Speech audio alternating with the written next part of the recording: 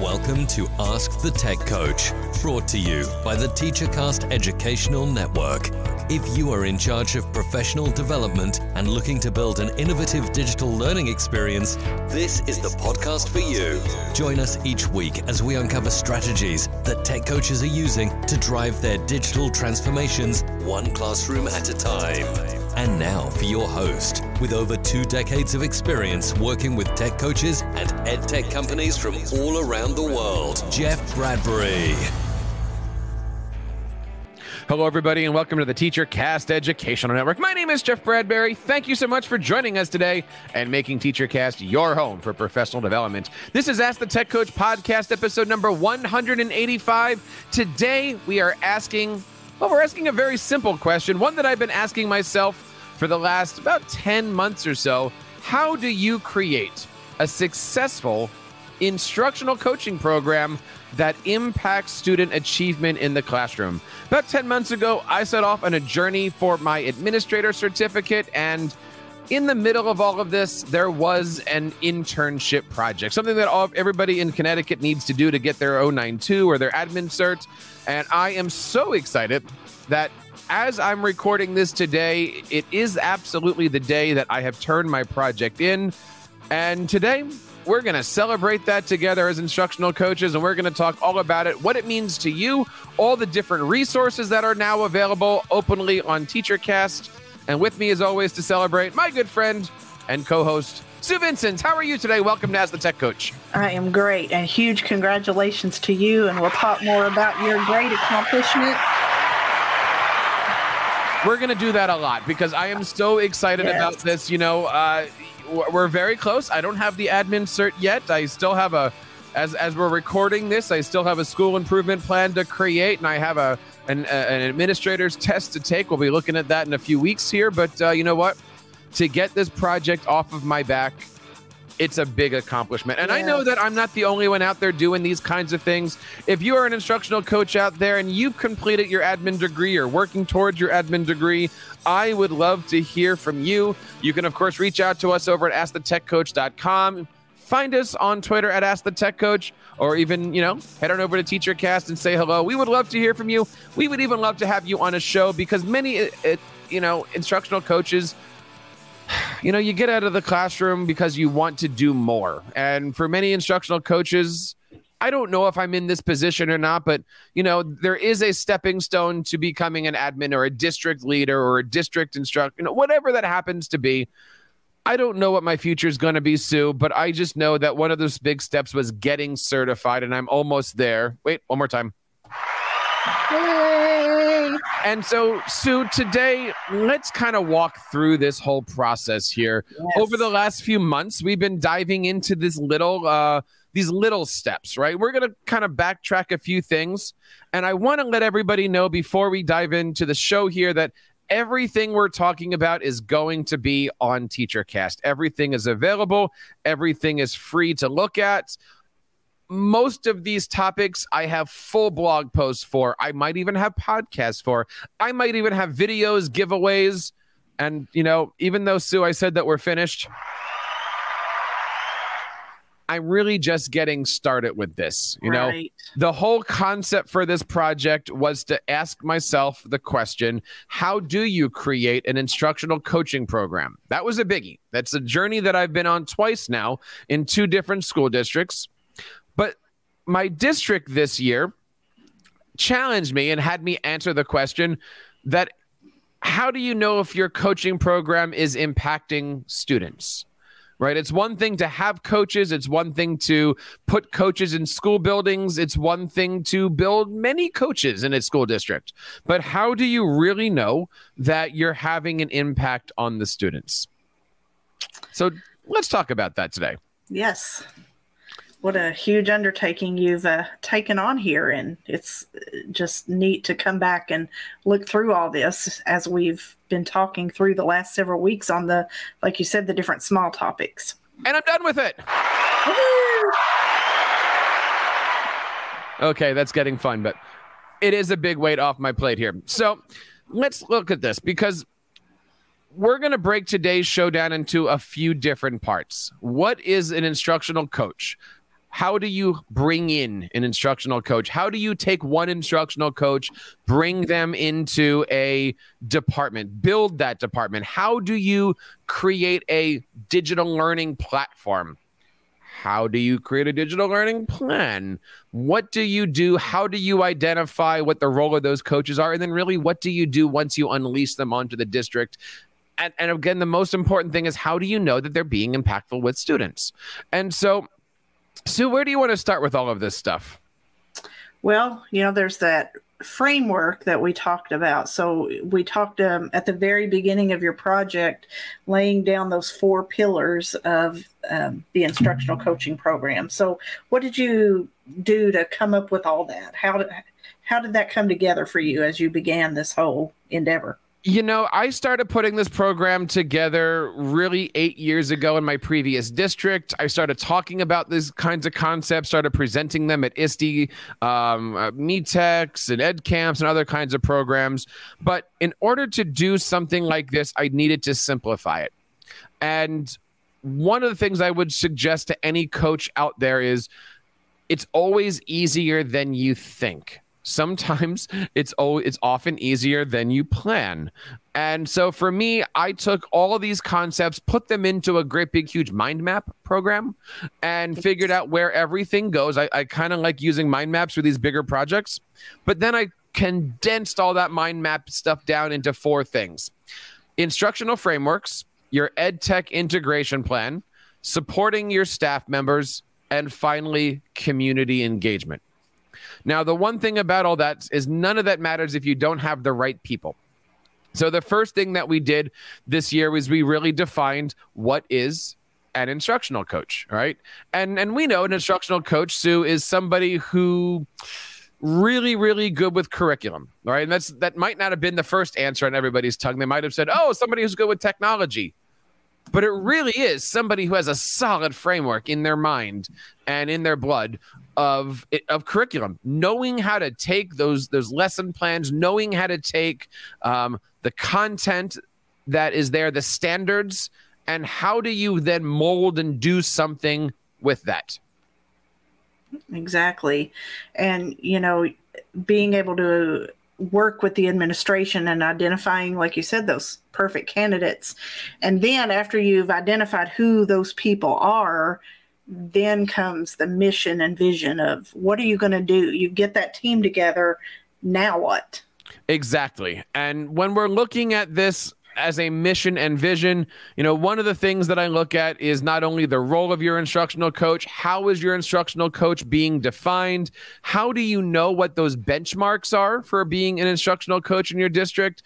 But really asking yourself, what is the goal of this organization? Is it just to get somebody to use a Google Doc, or is it getting somebody to learn how to enhance their curriculum through digital learning skills? And those are vocab words I've been really leaning on this year as I go through my role in elementary school, and especially around the district, is I'm not here to teach you tech. I'm here to teach you how to enhance your curricular activities through, there's that word, through the use of digital learning skills, digital learning applications. If you're not doing that, you are just a tech coach. Exactly. It's all about the strategies that you're using, the pedagogical approaches, and not the one tool that the district may or may not be focused on. Hopefully they're focused on the overall vision of what they want the kids to ultimately learn.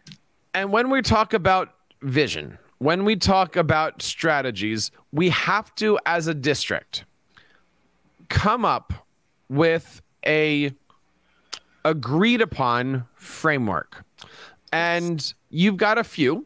And on TeacherCast, I've linked out to the biggies here. So SAMR is certainly a biggie. The 4 C's or the 6 C's or the 9 C's or something like that. TPAC is another popular one.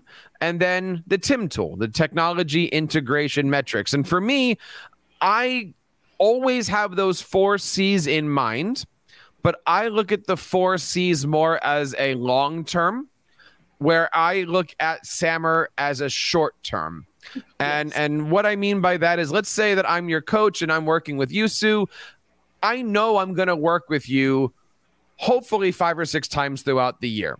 Maybe the first time we work together is just let's get a baseline. Maybe the second time we work together, I'm going to do a collaboration kind of thing where I'm going to maybe help you and encourage you to create a lesson where the kids are talking together, lots of discourse, right? And then maybe the next time we get together, we're going to do some kind of collaborative thinking kind of a thing, right? So the 4 C's or 6 C's or whatever, I look at that more as throughout the course of a year, how can I bring these concepts and these different styles of lessons into you? Whereas with Sammer, you might come to me and say, hey, I've got this writing component. What can I do with it? And right, we're going to make it into a slide deck or an audio or a podcast or video. That's more of the day-to-day micro thing. Does that make sense? Am I saying that right? Yes, very much. And that's kind of always how I've thought of it. Sammer being what you're doing or what your product might be, but the 4 C's or the C's, your approach and how you're going to get them to that product. So it's important that your district kind of, how do I put it? We said the word agree, but really promote, right? Yes. If you're the coach and you're the one saying, Sammers, well, that doesn't mean anything. Right. So really, everything that we're talking here has to have administrative buy-in. It has to have, somebody up on top holding those tablets saying, this is the way that we're going to walk the walk. Absolutely. And that's with anything. Absolutely. But especially coaching. A coach can't do it on their own. Cannot do this on their own. They have to be the ones supporting the vision. They have to be the one supporting the vision. They might be behind the scenes helping to create the vision, but at the beginning of the day, it's got to be the leader's vision that the teachers and stuff are following. Exactly. So many times we talk about this, and it's the other way around, where it's the coach is trying to lead from the back of the classroom. And you know what? You get stuck. And what happens when you get stuck? You might not have anywhere to turn. You might not know where to go. And that is why we have not just one, Sue, but we have 2 amazing instructional coaching networks. You can head on over to askthetechcoach.com and you can check out all the great links. You can, of course, join our Facebook group. We just hit over 400 instructional coaches. We're doing live shows once or twice a month.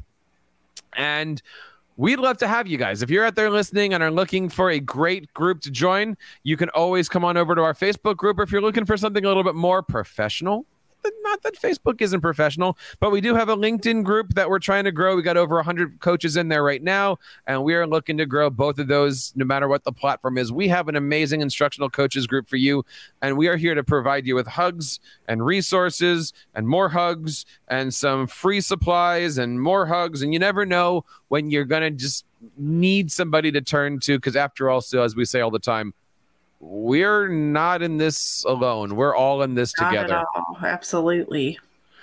But how do you do it? Right?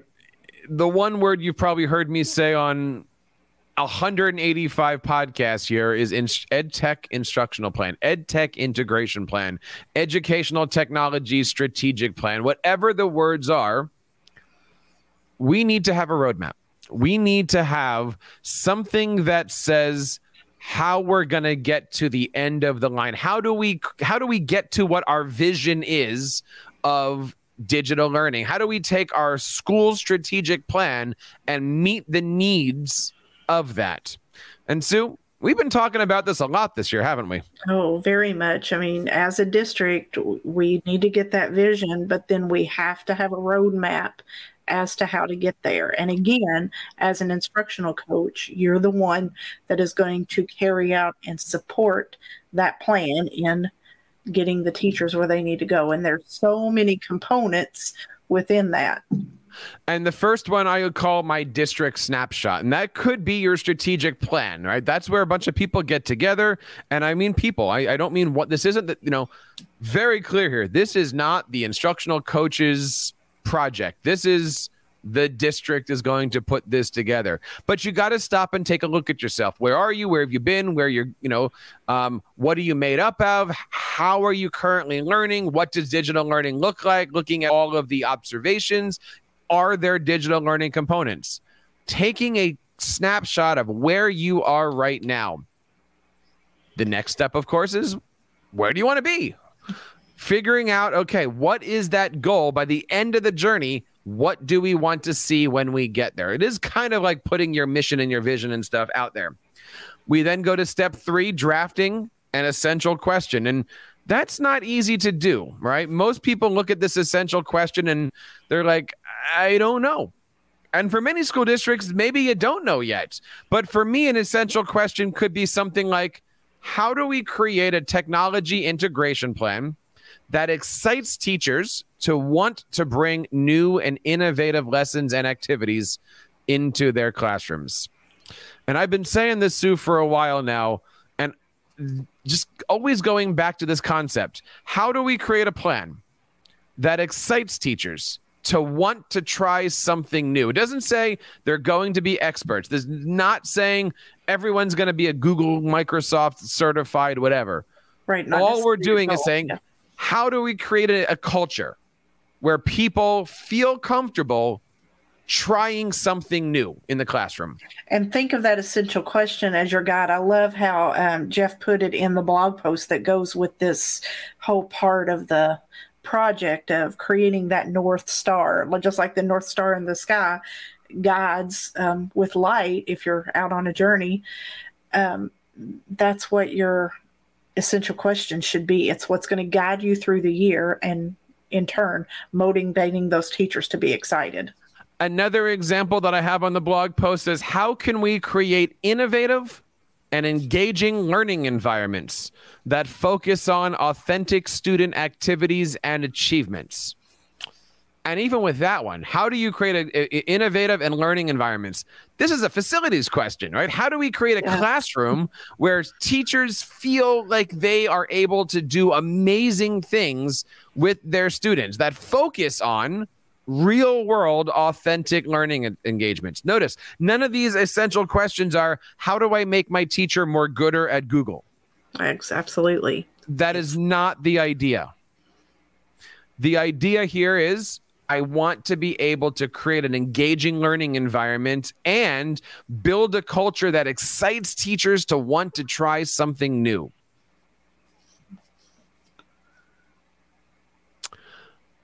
But how do we do that?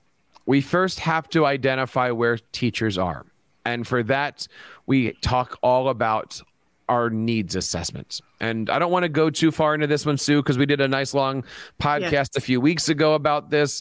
But having that needs assessment is extremely important for the next step of creating professional development for the individual teacher. We've all been in professional development days where you look around and you go, all right, I'm in the wrong room. Everybody here is at a level 2 and I'm at a level 7. Or everybody else has been completely introduced to this and I might be able to teach this class. Like, how do we put our teachers in the right space so that way they are feeling engaged and they're not sitting at a PD session, grading papers or checking their text messages, right? How do we create all of that? Well, the answer is simple. Step 6 is we build a roadmap. We build a roadmap that's going to allow us to have individual, small, medium size, department meetings, grade level meetings, building level meetings, district level meetings, virtual meetings. What is that professional development roadmap? We then take a look and say, if we're building that roadmap, what are we teaching? And that's where we come up with our ed tech menu of saying, here's the high essential programs that we have to teach: our student information system, our grading, a Google or Classroom, a Microsoft Teams, a something like that. And then we figure out what those lesson plans are. So there's a lot of information to unpack and all of that stuff. But, this is stuff that I do. This is stuff that you do. This is stuff that any coach should do, is saying, all right, what do I know I have to teach this year? Let's build those slide decks and let's build those lesson plans. So that way, if somebody says, I need something, it's ready to go. Yeah, I love the conversations you and I were able to have as you were formulating all of this and getting it together. And you have a team, and I have a smaller team of colleagues, but just getting all of us talking about getting all of us on the same page, not necessarily using the same wording, but teaching the same thing and knowing what we want, where we want our teachers to be at the end of the road. So those were some great conversations as Jeff was putting this project together. And Sue, I'll give you a good example of why this is important. Last Monday, 7 o'clock at night, I got a phone call from one of our district level administrators. And, hey, how you doing? He says, what are you doing tomorrow morning? Said, what do you need? He says, can you show up to district office at 9 o'clock? I want you to do spreadsheet training for all of our office staff. Great. Because I already had the lessons. I already knew what I needed to do. I already had a roadmap. Now, granted, I've taught spreadsheets before at ed camps, and I've done, office worker training in previous districts and stuff. So I've had that. And that's exactly why I'm passionate about making sure that every instructional coach has those, back pocket things where if you're going to teach off a slide deck, great. There it is, Google Classroom 101. If you're going to just teach off the top of your head, you still need some kind of a lesson plan that says step 1, step 2, step 3. And so there I was, 9 o'clock. All these office people come on in. We open up a Google Sheet. I share it with everybody. Everybody gets a new tab. And so as I'm demonstrating on the first tab, they're building it on their inner tabs, and now they're understanding sharing and hyperlinking. And we had an amazing 2.5-hour session. It was awesome. That is great. And having that lesson plan, as a coach, we think, oh, we don't have to do lesson plans anymore, but we have to remember that is so important. As a coach, going in to train a teacher is just as important having that lesson plan in our back pocket as it is the teacher in that classroom to teach those students. Because if we go in without any plan whatsoever, that's when our PD sessions usually flop. And it's okay not to use that plan. I walked into to that session basically saying, what do you know? And I was told ahead of time, start at this is a column, this is a row, this is a cell. And I said to everybody, we're going to start with 0 as if you were my 8-year-olds. And we built up from there. And in 2.5 hours, we were doing functions and formulas and charts and graphs and embedding charts onto Google Slides. And we had a great time. How do we get Jeff to come back? Right. And really, if we're looking at our instructional coaching program as a marketing opportunity, we're always marketing, whether it be let me come back and do forms training so we can do forms into spreadsheets, into slides, right? Or how do I come back into your classroom the next day? Or how do I get the principal to say, yeah, he is really good or she is really good. You got to get him in your class. It's all about marketing. Absolutely. Every day, every hour. Every day, every hour. The next step in our roadmap is about incentivizing professional development. And if you have not had a chance to hear that show, highly recommend it. We had 3 instructional coaches on from all across North America talking about how they are incentivizing their PD. And then the last 3 steps of the tech integration plan roadmap is really how do you put this whole thing together? And if you check out those blog posts, we have templates, we have examples, we have free downloads, things that you can use to guide you in putting this whole process together. And, really, if we're looking at this, this whole process might take 6 months to 8 months to maybe a full school year to put together. Yes. And that's okay. Yeah, take your time and do it right, and you will be more successful in the long run.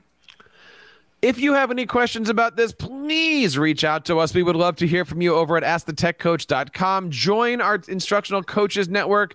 We're going to be talking a lot about this over the next few weeks, probably even going to be doing a live show on it to dive into all of these things, because I know there's districts out there, probably like yours, that are saying, how do I define, or in some cases, redefine what an instructional coach is? And Sue, I always start with trying to define where the instructional coach is on the family tree. So the next part of my project was really to ask myself, how do we support our instructional coaches? What is the relationship between a coach and a student. I know coaches that spend a lot of their time doing student training, working with students, and where there's nothing wrong with that. A coach, by definition, teaches teachers, not teaches students. So it's okay to work with students, but you got to get yourself to the adult in the room at some point, right? Absolutely. And my team and I were having this very conversation last week. And, yes, it's March of this school year, but as we talk about next school year, as it is on the horizon of what is our approach and where should we be and where is our visibility? And we had that very conversation. And I even alluded to them, the episode that Jeff and I really delved into this and where we talked about working with the teachers. And that's hard. So many times you work with teachers and they say, great, you're here. There's a student that needs you. Or great, you're here. You go teach WeVideo. No, it's, we need to define this. So what is the relationship between the teacher and between the coach and the student? What is the relationship between the coach and the teacher?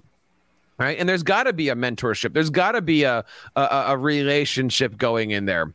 One of I think the strongest relationships, and I keep going back to this is why Sue and I work so well together. You have to have a great relationship between the coach and the library media specialist. These are your allies if you're out there, because these are the ones that are teaching the digital learning skills. These are the ones that know every teacher, see every teacher. They interact with every single student. My LMS and I are so close, and I love working with the guy. And our success as a building is based a lot off of the relationship that we have together in making sure that everybody is kind of put in place together. Yeah, they're definitely a good ally. And I'm not saying that because I used to be one of them, but they are a awesome, supportive person. I'm saying it because you used to be one of them. So relationships, right? The question that I've also been asking in my district, and I would ask anybody in their district, what is the relationship between you as a coach and your techs, your building techs, your central office techs?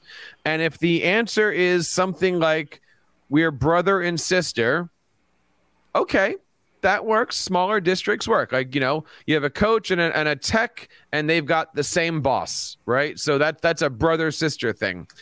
In a bigger district, you might have a coach and a coaching boss, and then you have a tech and a tech boss, and then those two uppers go into one person. So you'd be cousins. And it's important to kind of know where those things are, because a lot of times the tech might need the coach to do some things, or the coach might need the tech to come in and follow them around and say, hey, let's fix this, do this. And, you might have a situation where each person needs to use the other's skills and hands and abilities to support the building, to support classrooms, and ultimately to support teachers and students. Right, because many times as a coach, you're not going to be able to do your job if those techs aren't either going before you or following behind you to get the hardware and the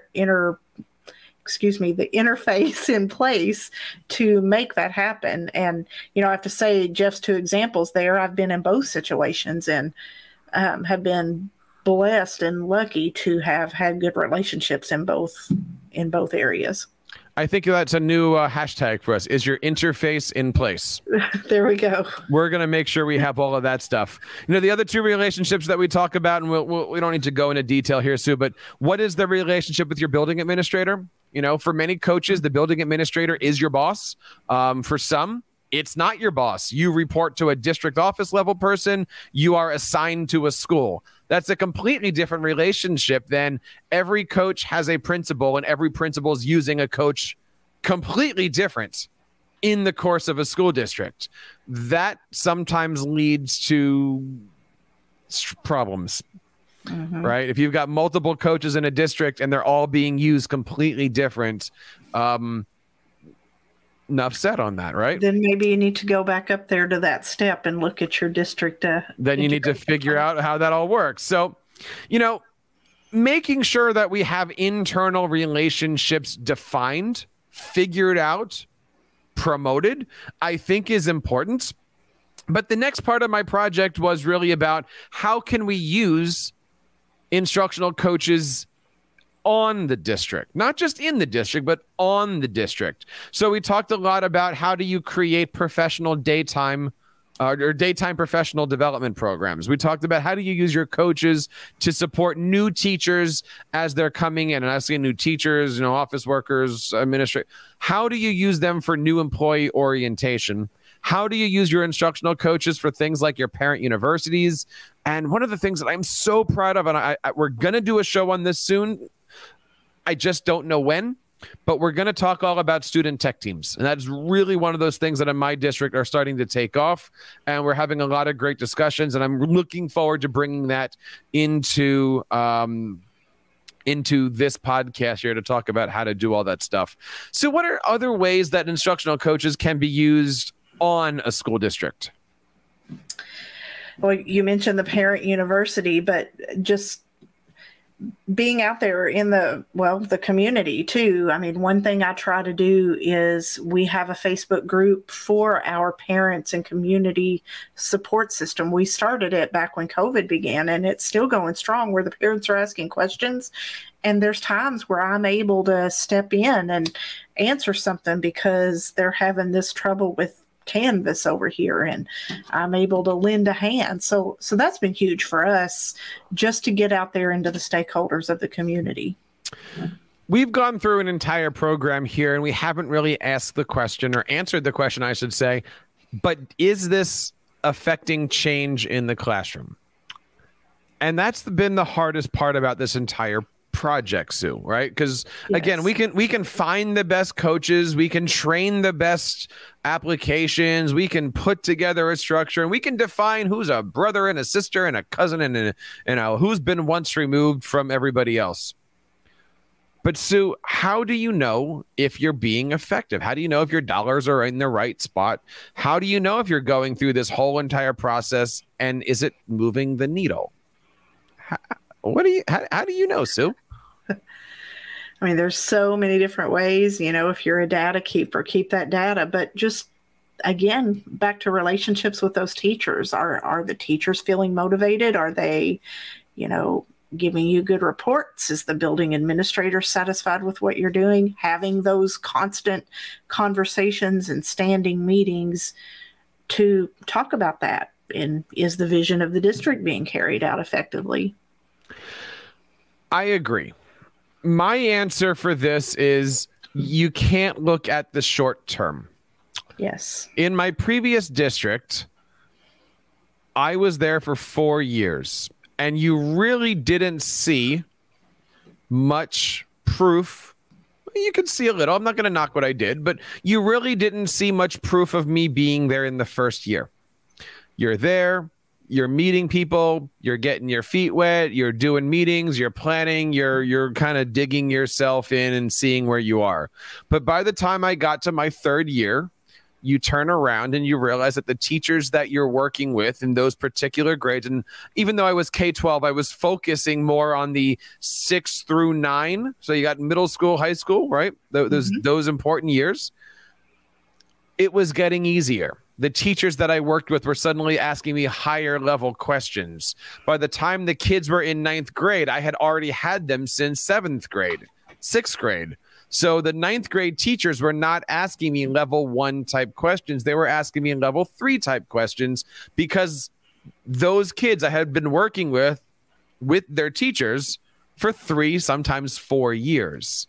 And you have to look at this instructional coaching program and say, it is an investment. Absolutely. Now that's not good. Yeah. And if you're one of those first year coaches out there and you're thinking, I'm not seeing any results, listen to what Jeff just said. After his first year, take time, give it time, and watch it grow through the years. And you'll feel better and better as the years go by. One of the things that I learned again this year is the concept of don't press. You can't look to the left and to the right and see your other coaching friends doing amazing things and say, why not me? You're given the culture of your building. You're given the culture of your administration. You're given the culture of your teachers. You're given the culture of your teachers union. You're given the culture of the pandemic. You're giving all of these other things, and you're told to do your stuff. And if you're sitting here after a year, even maybe 2 years, and you're saying, am I making a difference? Sometimes it's not the time to do that, right? You can always look around and say, well, Mrs. Jones is doing this project. I did a good job with her. But is that affecting the kids? And the only real way to do that is you look after year after year after year and saying, okay, if I work really, really hard on video in 4th grade, next year in 5th grade, I should be able to walk into those teachers and say, let's do live broadcasting, or let's do deeper level editing. Whereas maybe, 4th grade, you're doing a flip grid, 5th grade, maybe you're doing a wee video, because they get the concept of doing that. Maybe they get the concept of making presentations. Maybe they get all those different things. You have to remember that instructional coaching is a macro sport. You have to look at this in the long run. Have that vision and just keep that vision in front of you and don't look back as much. Just keep moving forward. I am so excited today to share that this project is turned in behind me. And I am so excited to be sharing this project with you. We are going to be putting this on our sidebars on TeacherCast. It's certainly going to be one of our menu items. Check it out. It is just the beginning. Also on this page, I've got an entire roadmap for how do you make a transition into a Microsoft 365. I'm going to be adding on to that over the next few months, probably mostly over the summertime, of how do you transition into Google. Over the next few months, we're going to be adding a lot more video tutorials. Be honest, Sue, we've talked about this. I've kind of had to scale back a lot of the YouTube stuff that we've been doing. Right. Because we've had projects to do and, grad school and homework and stuff like that. But now that these projects are starting to go down, stick with us. We got a lot of great things happening over here on the TeacherCast Instructional Coaches Network. And Sue, I just want to say publicly, thanks for sticking along with this. And, I'm looking forward to the next few weeks here on Ask the Tech Coach. It's been a fun journey, and it continues to be a fun journey. We have some great shows coming up over the next few weeks. We have an amazing guest coming back on from a company called Tract, sharing some of the great things that Tract can do for you in the classroom. Don't want to miss all of that. And, we're going to be doing our live shows coming up soon. We'll be making sure that you have all that. So check out everything over on Ask the Tech Coach, and let us know that you guys are out there by joining our Instructional Coaches Network. We just hit 400 coaches, and we would love to hit 600 as our next major milestone. Sue, what are you going to be doing this week over on Tech Imaginations? Well, I had a Tech Tip Tuesday come out this past week on the awesome new feature, Thank You Google and Thank You Google Classroom. We can now schedule across multiple classes. It's awesome. Check out that video tutorial. I finally got it in my account. So that tutorial is over on Tech Imaginations, as well as some other keyboard shortcut stuff, and one of my new favorite apps called Note, Knowt. So go check that out. That is pretty awesome. And again, don't forget to head on over to teachercast.net. Lots of great stuff in there. And we want to say thank you guys for checking out episode number 185 of Ask the Tech Coach. On behalf of Sue and everybody here in the TeacherCast Educational Network, my name is Jeff Bradbury, reminding you guys to keep up the great work in your classrooms and continue sharing your passions with your students. You've been listening to Ask the Tech Coach, hosted by Jeff Bradbury of the TeacherCast Educational Network. Please reach out to the show with all of your questions on Twitter at AskTheTechCoach or online at www.askthetechcoach.com. Be sure to subscribe to our podcast so you don't miss any future episodes. And please take a moment to write a review in the App Store.